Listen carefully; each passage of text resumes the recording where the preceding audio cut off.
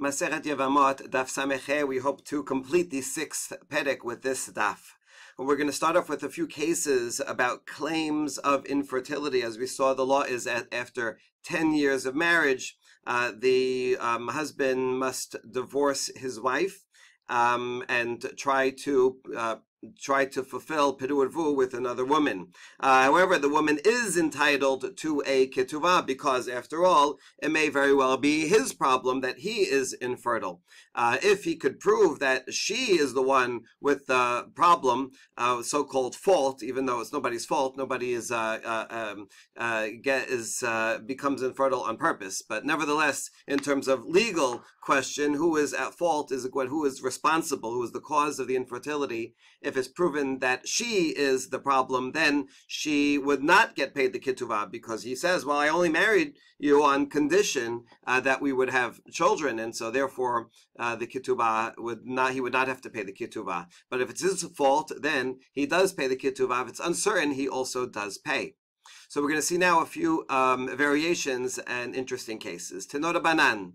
Niset larishon velo hayu labanim lasheni velo hayu labanim shelishi lo tinaseh ela lemi sheyesh lo banim. If someone was married and waited 10 years and she did not have children, so she married a second guy and they again did not have children, so she should not marry a third guy, like we saw. That's the opinion of the B Yudan Nasi, that 2 strikes and you're out. However, there is an exception. She may marry someone who already has children. So he already fulfilled his mitzvah of having children, and now they are going to marry for companionship, which is a positive value in and of itself. Right? We saw that above, a person should not remain single. And so being married and having intimate relations is a value in and of itself, besides for having children, as long as one already fulfilled the mitzvah of having children. So that's okay. She can marry the third time for that. However, if she goes ahead and marries someone who does not have children, then he must divorce her, and she is not entitled to a ketuvah, because in that case she was already married 2 times, 10 years each, and did not have children, so this marriage was not authorized. And she, by that time, has a chazakah and a presumption that she is barren. So for the third time, she does not deserve the ketuvah payment. And now a question about a related case. Niset la shilishi velo hayu la banim mahu delit be'ua hanach kama'eh. If in a case where a woman was married to husband A, didn't have children 10 years. Husband B, didn't have children for 10 years. And then she got married to a third man, whether or not she was allowed to, but she did anyway. And again, she does not have children. By this time, by the third period of 10 years, that proves that she is the one that is infertile. So how about, can the first 2 husbands come back to her and say, hey, listen, look, now it's proven that you were the one that had the problem, not us. And we did not need to pay you the ketuvah, right? We only paid you because it was uncertain. Maybe we're the problem. And now, after your third marriage, and infertility shows that you are at fault, and therefore we want the money back. Mimatsu amri la iglai milta de'atu degaramt o diamamaset amra lehu. On the one hand, can they say to her, now it's revealed that you are the cause, and we want our money back? Or maybe she can say to them, Hashtahu de chachashi. No, I was fertile at the time I was married to you. Husband number 1, husband number 2. And now I got older, so only now I am infertile with this third guy. Right? So it could just happen to be. You were the one, husband, that was the cause of the infertility. If I was married to someone else, could have had children early on. And so this onset of infertility happened later. It's possible that she can make that claim. And the answer is, yes, her claim is reasonable. Could very well be. It is in fact true that the older women get, the more difficult it is for women to get pregnant. And so, yes, that makes sense. It could have very well been his problem with the first, and if she became infertile later. So, sorry, husband number 1 and number 2, you cannot reclaim your ketubah payment. Ibaya lehu niset larevi'i v'hayu labanim mahu dititbe'e lashelishi. So we have a new question. If a woman was married 3 times already and didn't have children with any of her first 3 husbands, the first 2 husbands paid the ketuvah as they were supposed to, because who knows if maybe it was their problem. And then the third one did not pay ketuvah, as we just saw. That was the last halacha. The third one says, oh, by this time it's proven that the woman is the one that's infertile. He does not pay her kit. He does not pay the ketubah. But let's say she goes ahead and marries a 4th husband. And again, whether she was permitted to or not, she did anyway. And all of a sudden now she does have a child. So now she wants to go back to the third husband. Can she go back to the third husband and say, hey, you didn't pay me a ketuvah because you were the third one, and it's already presumed that I was the one that was infertile. But look, now I'm married to a 4th husband and I have children. So now I have proven that I am not infertile. You were the problem. So, and you never paid me the ketuvah. So now I want you to pay me now. Can she make that claim? And the answer is, Amrinan la shetikutich yafe mediburich. So the sages tell her, listen, better to be quiet. Silence is better than speech in this case, because you're opening up a can of worms. The third husband could make the counterclaim and say, I did not divorce you on this condition that you were in fact fertile. I only divorced you because I thought you were infertile. Now that I know that you can have children, you know what? I never would have divorced you. And therefore, retroactively, he can try to claim that that divorce was invalid. You are still married to the 3rd husband, and therefore any kid she has with the 4th husband would be mamzerim, because she is eshet ish. And so by making this claim to the 3rd guy, she opens herself up to him making an even more dangerous claim that will really harm her. So better that we advise her, better to forego on this ketuvah payment and don't get yourself into further trouble. Okay, so now on that we have a challenge. Matkif ladav papa ihi shatka anan mishatkinan. The papa says, okay, even if she doesn't make this claim to try to collect money from the 3rd husband, nevertheless, maybe should we be quiet on her behalf? In other words, the court themselves, they have a responsibility to do justice, and even if a litigant or a person does not make a claim, the judges should come and say, hey, listen, you have a right to such and such a thing, or you have to pay such and such an amount. And so we should make the claim on her behalf and say, yeah, the 3rd husband would have had to pay, even though this may result in imsaget batelu baneha mamzerim. And if that's the case, then, well, that's the case. If he comes and says, I gave that get under false pretenses, and it's undone, well, then if that's the truth, then we have to pursue the truth. We can't just make believe that it didn't happen. No, rather, we don't make that claim, and the guy cannot make that claim either. Rather, we say it could be that she was in fact infertile for those 30 years, and now something happened, and she got better, she became healthy, and now she became fertile. So the guy cannot prove otherwise, and therefore he can't say, oh, you were actually fertile that time, and I wouldn't have given you a get. Right? He gave a get. Under the presumption she was infertile. She may very well have been infertile when he gave the get, and so forget that claim. Okay, hu amar mina, v'hi amra mine. Another case. If a guy comes and says, mina, she is at fault, she's the one that's infertile, I'm not paying the ketuvah. This is a regular case that for one husband after 10 years. And he says, I'm not paying, I know it's her. Then she says, mine, no, she says he's the one infertile, and he has to pay up. So what do?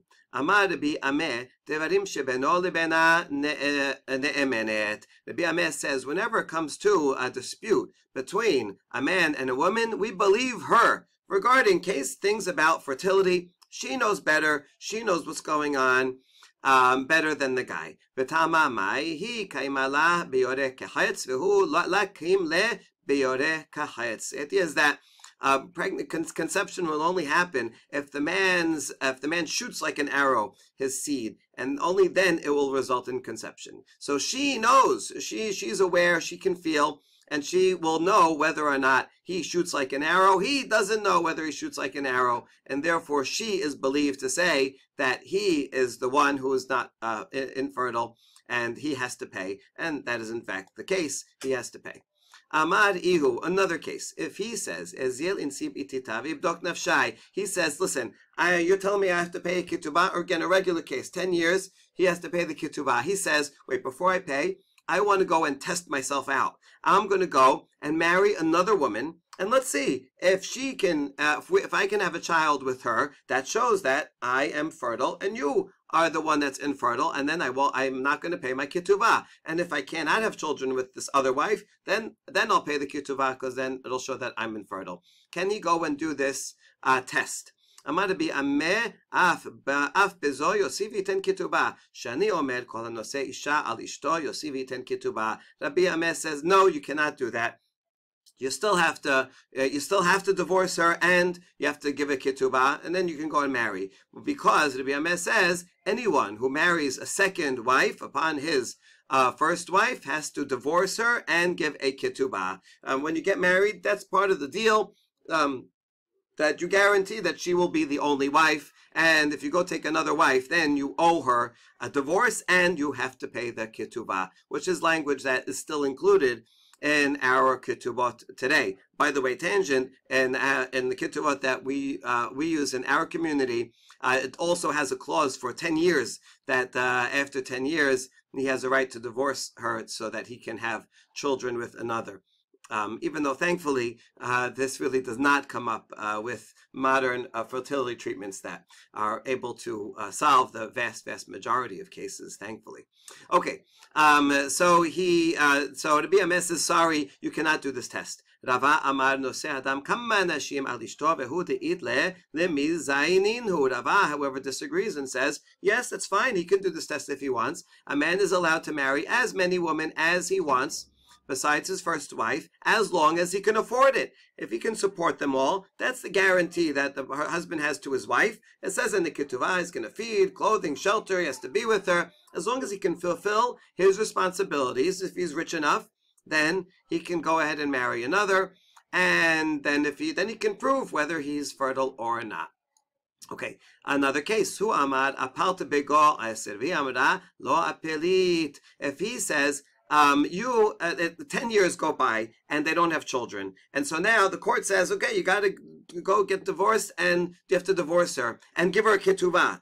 He doesn't want to pay the ketuvah, so he comes and says, oh no, she had a miscarriage in the middle. Remember, we said that if there's a miscarriage in the middle, it restarts the clock and you count 10 years, not from the time of marriage, but from the time of the miscarriage. So he says, she miscarried in the middle, and we start counting the clock again. 10 years is not up. I don't have to give a divorce. I don't have to pay. And she says, I never miscarried. 10 years is up, and you pay. Not that she necessarily wants to get divorced. Maybe she does. Maybe she wants out. But the point is that that's it. It's over. She wants to get paid the ketuvah. He wants to deny payment. So what do? Amar Rabbi Ameh, af bezo hi ne'emenet. She is believed that she did not have a miscarriage. Dim ita de pila nafsha ba'karta la machzeka. Because if indeed it's true that she did have a miscarriage, she, we presume, would admit it. Because a person does not want to give themselves a label as being barren. Because that means if she didn't have a miscarriage, that means she went already 10 years without a child, and that's a difficult thing to face and to have upon oneself. And therefore, if she had a miscarriage, she would want to say that she had a miscarriage. Look, I can get pregnant, right? And I'm not infertile. So therefore, if she says that she didn't have a miscarriage, we believe her, and he has to divorce her, and he has to pay. Okay. He pila. If vechazra vipila vechazra vipila, a woman has one miscarriage, and then a second, and then a third. Now she has a different chazakah, not a chazakah of infertility, that would be 10 years, but a chazakah that she cannot bear a child to completion, and therefore this is another criteria. He has to give her, he has to divorce her, and so he can try to have children with another woman, because it's proven she's a presumption that she will not be able to give birth to a child. Now, case based on this law, Hu amar apila tere, v'amirat telat. He says you miscarried twice, only twice, and therefore you still have another chance. I don't have to divorce you, and I don't have to pay your ketuvah. Again, all this is about the money. Remember, the ketuvah in those days was a big sum. Not like today we do kind of more of a symbolic number. It's not the main financial instrument that we use today as a prenup. But back then, this would be, a couple of years of living expenses. And so she says, you only miscarried twice. I don't have to divorce you. And she says, no, it's been 3 times, and you have to divorce, and you have to pay the ketubah now. Amar Rabbi Yitzchak ben Elazar Ovad Ahava ben Midrasha. Rabbi Yitzchak says there was actually such a case that came to the Bet Midrash. V'ameru hi mehemna, and they said she is believed. All these cases, she's always believed. De'im ita de la apela nafsha benifle la mechazeka. Because if it were true that she did not miscarry 3 times, she would not claim to miscarry 3 times. If it was not true that she miscarried 3 times, she would not have said that, because a person does not want to establish herself as someone who miscarries. This is a label that no one would choose to have put upon themselves. It's a negative thing, and therefore, if she says she miscarried 3 times, we believe her, because no one would say that as a lie about themselves, even if it meant that she could collect a ketuvah. That diagnosis is not something that one wants to take upon themselves willingly. And that is the end of that Mishnah. Very, very interesting cases that must have actually come up in reality, as we see here in this last one, some of them, when the ketuvah sum was significant. Okay, and now the last Mishnah of the Perek, which is the essential source for Peru Urvu. Haish misuve al pirya v'ribya, aval lo haisha. Only the husband has a commandment to multiply and have boy and a girl, or whatever definition as we saw before. But the woman herself, ironically, even though she's the one that's actually giving birth to the children, she is not the one commanded. She just helps out her husband as a necessary partner. Interesting mitzvah that one cannot do by himself. Rabbi Yochanan ben Beroka omer al shenehem hu omer vaybarech otam Elohim vayomer lehem Elohim Peru urvur. Rabbi Yochanan ben Beroka disagrees. He says, look at the pasuk. The pasuk, Hashem speaks to both Adam and his wife and tells them together that they should be fruitful and multiply, and therefore both, according to Rabbi Yochanan ben Beroka, both have the mitzvah. Okay, good. What is the source for the Tanakama that only the man is obligated? Amar Rabbi Il'a mishum Rabbi Elazar Rabbi Shimon Amar Kera umilu et haaretz v'chibshuha. The rest of that pasuk says, "V'pirurvu," and fill the earth and conquer it. Ish darko lichbosh v'ender isha darka lichbosh. Part of multiplying is also dominating over the earth. Human being is the highest of all species and controls things in nature by our creative ability, and we conquer the earth. Well, conquering has to do with warfare. Men go to war, and women, it's not their way to go to war. And so multiplying, having children, is associated with conquering, and therefore that is the way of men to conquer. This is a very interesting derasha, and obviously requires a lot of thought to figure out exactly what it means. Here's just one suggestion that comes to mind, is that even nowadays, it's the man that asks the woman out on a date, and he's the one that proposes. We still today put the responsibility on the man to go and find a suitable mate and make the marriage happen. And so therefore, since he's the one that is the active party and the woman is more passive, so therefore the responsibility would be upon him to go and get a proper marriage and thereby fulfill Piru Urvu. So maybe that's behind it, or maybe something else. But in any case, we actually reject this derasha. We say, Adrabah, v'chibshuha, tarte mashma. Wait, the pasuk actually, as Hashem is talking to both Adam and Chava there, Ish and Isha, and he tells both of them, both of you, go and conquer the rest of the species, the rest of the land. It's humans, men and women, that are doing the conquering. So what do you mean only him? Amar Rav Nachman bar Yitzchak v'chibsha ketiv. Nachman says, no, I can explain it, because although we pronounce it v'chibshuha, it's actually written in Torah without a vav, and so the way it's written, the ketiv, is v'chibsha, and you, singular. It's not plural, it's a singular, meaning only the man goes and conquers it. So he revives this drasha. But we have an alternative. Rav Yosef Amar Mehacha. I have another pasuk that I can learn it from. Ani El Shaddai Pere Urve Lo Ka'amar Peru Urvum. When Hashem speaks to Yaakov, he says, I am your God, go be fruitful and multiply. He says it in the singular, only to Yaakov. And so therefore, here is an example of the mitzvah only to the man and not to the woman, and does not say it in plural in that case. All right. Amar Rabbi Il'a mishum Rabbi Elazar Rabbi Shimon kishem mitzvah al adam lomar davar hanishma kach mitzvah al adam shelo lomar davar she'eno nishma. Now that we quoted one statement in the name of Rabbi Il'a, he's the one that said this v'chibshuha, we quote another couple of statements from the same Rabbi Il'a, who said that just as it's a commandment for a person to rebuke someone else, if you have some constructive criticism, some advice for someone else, then it's a mitzvah to tell him something that he will obey and heed. He'll be open to hearing it. So too, it is also mitzvah for a person not to say something that will not be heard, right? If you have some constructive criticism, but you know the other person is not going to be receptive to hearing it, is only going to get angry about it, then it's a mitzvah not to say it, right? It's not going to help anyway. It's just going to make things worse.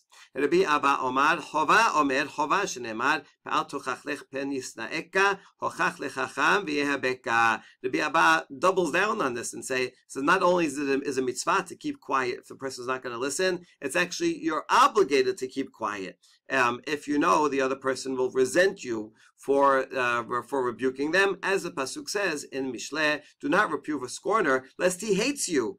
He will come to hate you. Reprove a wise man, and he will love you. Right? So a wise man loves to hear constructive criticism as an opportunity for improvement. But a scorner, you're just going to make him hate you more and increase tension and distance. So no point in doing that. It's prohibited. Rabbi Shimon. Rabbi Ela said another statement in the name of his teachers. Mutar lo le'adam l'shanot bedvar hashalom. One is permitted to change from the truth, to tell a white lie, and for the sake of peace. Shene emar. All the way at the very end of Sefer Bereshit, after Yaakov Avinu dies, the brothers come to Yosef and say, oh, listen, Dad told us before he died to tell you that you should forgive us for selling you into slavery. Now, nowhere in the text beforehand does it say that Yaakov ever told the brothers to tell Yosef. It wouldn't make sense, because if Yaakov wanted to say that, he could have told it directly to Yosef. Listen, forgive your brothers. But so the brothers seem to have made this up. The brothers were afraid that Yosef was holding a grudge the whole time, was just waiting for Yaakov to die, and only then, after Yaakov was gone, then he would go and take revenge against them. And so they, for the sake of peace, came up with this change of truth, and they said, yeah, Dad told us that you should forgive us. In fact, Yosef had forgiven them, and there was not a problem. They were probably just projecting their own guilt back upon Yosef. But he said, no, don't worry, right? This all worked out for the best. Okay, Rabbi Natan Omer, mitzvah. As not only is it permitted, not only mutar, it is a commandment to change for the sake of peace. Shene'emar, vayomer Shmuel ech elech v'shama Shaul v'haragan. Hashem commanded the Navi Shemuel to go and anoint David HaMelech. And Shemuel was afraid to go. This is because King Shaul, he's still the king now, he'll hear about it and he will kill me if I go and do this. And Hashem said, listen, I have an idea how you could get around it. Take some sheep with you, and then when someone asks you on the way, where are you going? You say, oh, I'm going to offer a sacrifice of some sheep. So Hashem is actually the one that recommended that Shemuel make this white lie. It's not a total lie because he could have taken the sheep also, but that was not actually the purpose of his journey. And so we see that Hashem himself commands, and it's a mitzvah to divert from the absolute truth for the sake of peace. And another proof, Rabbi Ishmael Tana, Gadol Shalom she'af HaKadosh Baruch Hu shina bo. Great is peace that even Hashem himself changed someone's words from the exact quotation in order to preserve peace. Originally, when Hashem told Sarah that she was going to have a child, she says, what? How can we have a child? Right? After all, my husband is so old. So she said, which is true, I mean, they were both old, but she said, my husband is so old. Then Hashem came to Abraham and said, do you know what your wife just said? When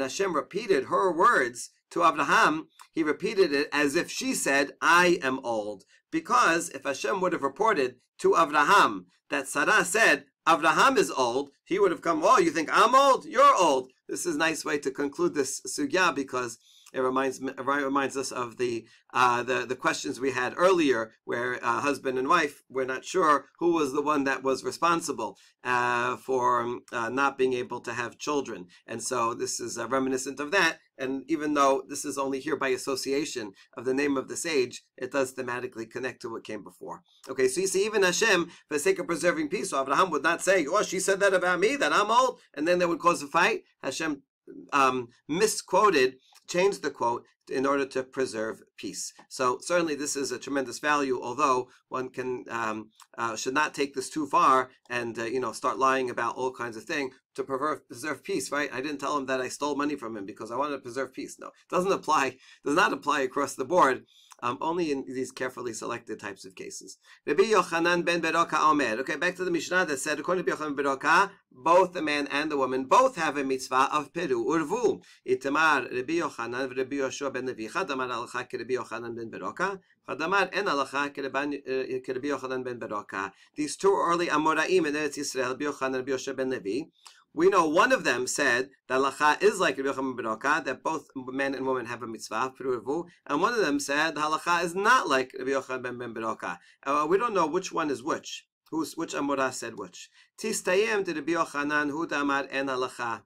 Deyatev Rabbi Abhu vekamar mishmed Rabbi Yochanan halacha. Ve'adrinu Rabbi Ameh ve'Rabbi Aseh le'apayhu. So it makes sense that Rabbi Yochanan is the one that said we do not follow Rabbi Yochanan ben Beroka. Why would you say that? Because there was a story one time of Rabbi Abhu, a later Amorah, who was sitting and he was saying in the name of Rabbi Yochanan, oh, halacha is like Rabbi Yochanan ben Beroka, and there was two other sages there, Rabbi Ameh and Rabbi Aseh, and they turned their faces in disagreement. They didn't say out loud explicitly, you're wrong, but they showed by their bodily expression that they did not agree. And so you see from that story, since they disagreed, that must mean that they were right. And in fact, Rabbi Yochanan is said halacha is not like Rabbi Yochanan ben Beroka, not like what Rabbi Abahu said. Okay, so that's all one version of that story, a slightly different version of the story with different people. And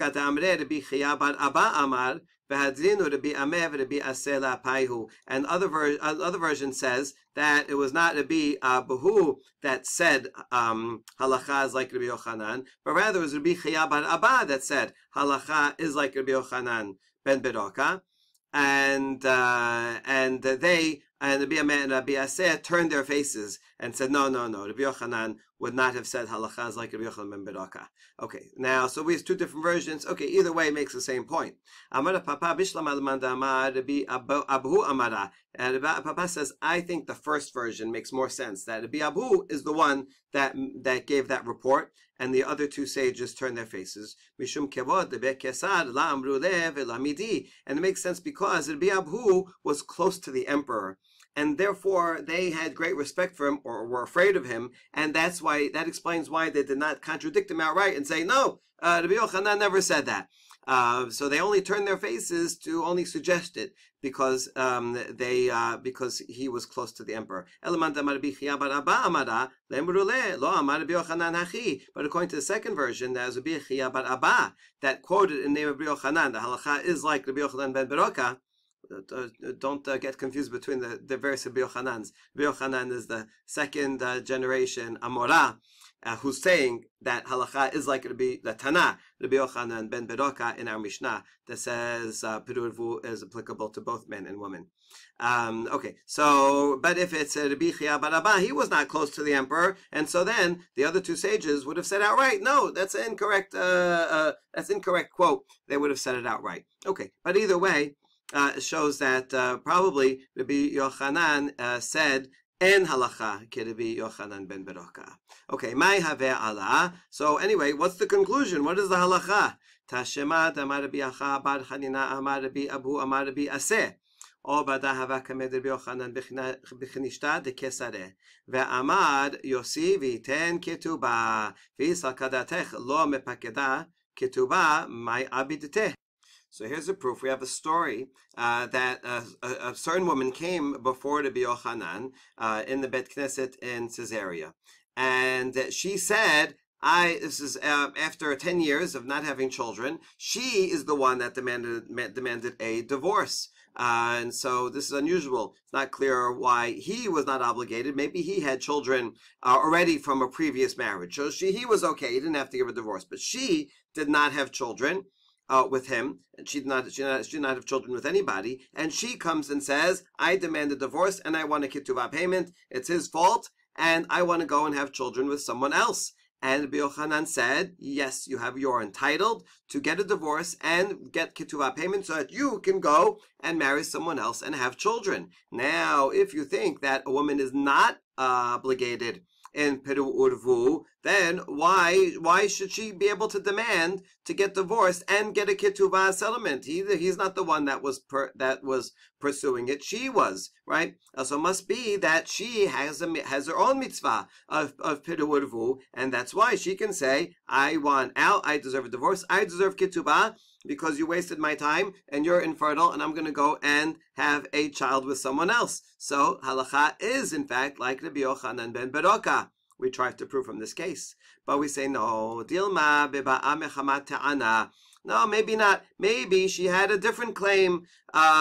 She wanted children for another reason besides Peru Urvu. Well, why else would she want to have a child? I mean, there could be lots of reasons, but here's one example. A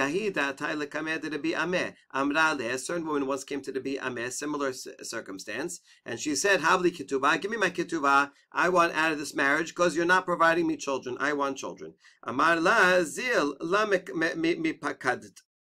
Rabbi Ameh said, "No, get out of here. You do not deserve your ketubah. You does not. If you want out of the marriage, that's one thing, but you're not getting your ketubah because you are not obligated in Peru Urvu. So you can stay in the marriage and not have children." Amar le mesibu dila mateve ala dehadach, and she said dehadach itita. She said, in her old age, referring to herself, in my old age, what will be with this woman? If I don't have children, who's going to take care of me when I grow old? Right? The children would provide for, take care of physically and economically, would take care of their parents. And so she says, I need a child. As my retirement plan. Amar kiha vaday kafen. Rabbi Ameh says, oh, that's why you're right. You need a child. What's going to happen? Maybe even if she has stepchildren, her husband has children, they're not going to help their stepmother. That's not going to help her. She needs her child. So he says that's a good claim. Yeah. Sorry, guy. You have to give her ketubah. You have to divorce her, give her ketubah. She has a right to try to get children, but not because of mitzvah Peru Urvu. She has a different legitimate right. Okay, so therefore that case is not a proof. Another case where a woman wanted to have a child for her old age. A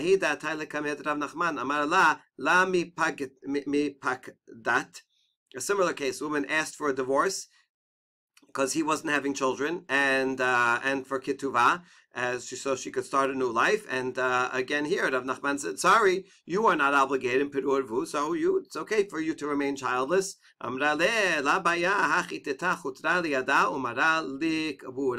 Says, does not this woman require a staff to hold on to and a hoe for burial? Who am I going to lean on when I'm old? Who's going to bury me when I die? I need a child. Amar kiha vaday kafenan. Rav Nachman said, oh, you're right. That is a good a solid request, and therefore, yes, you deserve to have the ability to have a child, and the husband has to pay the ketubah. Yehuda v'Chizkiah te'omim hayu. Another story about Yehuda and Chizkiah. They were twins. They were sons of Rabbi Chiya.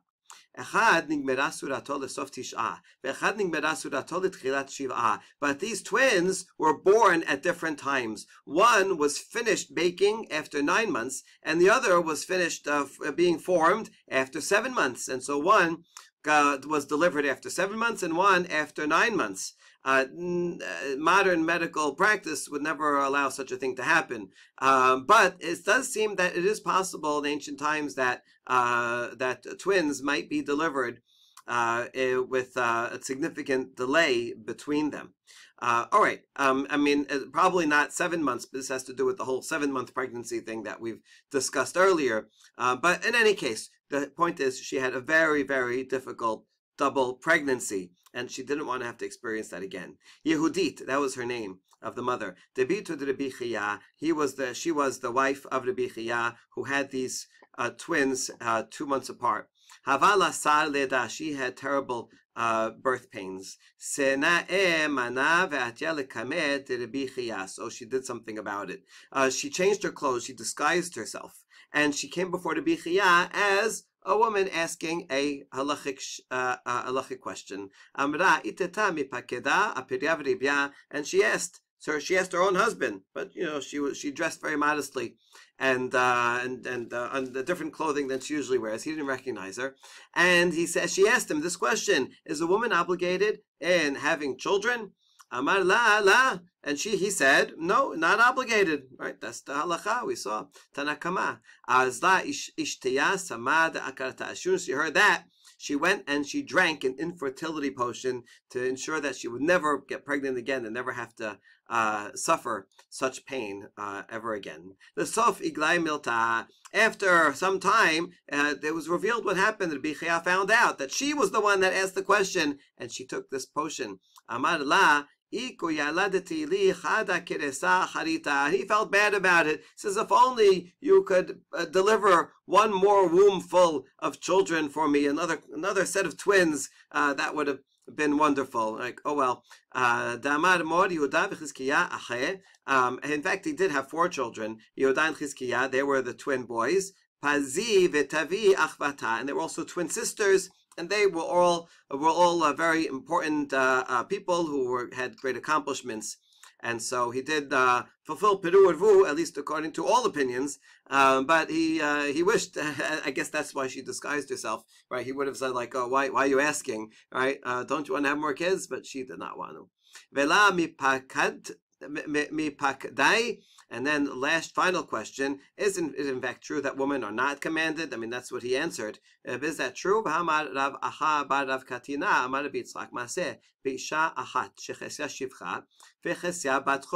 There was a story about a woman who was half slave and half free. How could that be? Well, she was a slave and she was owned by 2 partners. And one of the partners set her free, the other partner did not set her free. So she's half slave, half free. And the court came and they forced the partner who still owned her as a slave to set her free. Right? It's not fair to keep a person half slave and half free. Amar of Nachman bar Yitzchak. Oh, so here the point is that why did they force him to set her free? Is it not so that she could fulfill Peru Urvu? Her free self had to fulfill Peru Urvu, but her half slave self is not allowed to get married. She was not able to get married to anyone, to a Jew, anyone, to fulfill Peru Urvu. So they forced him to free her so she could fulfill Peru Urvu. Isn't this a proof that women are obligated to have children. No, that's not the reason they forced her, but rather because she was in this terrible predicament and she could not get married, people were taking advantage of her and treating her in a loose manner, and so that was not a good situation. And so they forced the owner to free her so that she would be fully free, and then she could go get married, and she would not have to worry about being mistreated. Halacha, according to Rambam, is in fact that women are not obligated in Peru Urvu, and this completes this really fascinating discussion. Hadran alach haba al Yevimto Baruch Adonai leolam. Amen ve'amen.